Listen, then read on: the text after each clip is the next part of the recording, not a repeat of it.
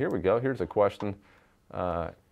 Andrew asks, can you encrypt private DMR transmissions? If so, how? Yeah, it's a great question. Thank you for being here. So you can absolutely, for amateur radio, there's not going to be any encryption. It's actually kind of forbidden. You can't encrypt amateur radio.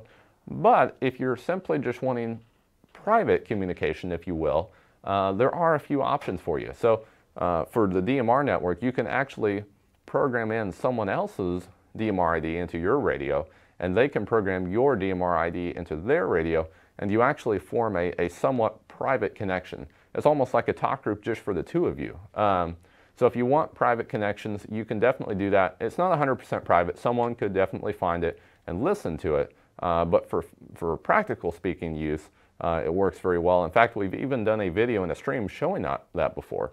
Now, I believe if you wanted to have multiple people, you could just pick one person's ID and actually create a talk group with that, and you could have everyone talk on that, and you can kind of create a private room. We'll cover that in a future video.